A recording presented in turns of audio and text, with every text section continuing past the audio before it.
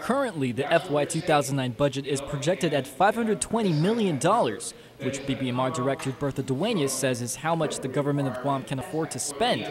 She tells PNC the 7% cut across the board already takes care of the anticipated $28 million shortfall. It's still 520 because the Office of Finance and Budget went ahead and just prorated 7% across the board to make up for that aggregate of about 28 million that needed to be factored into the scheme of things.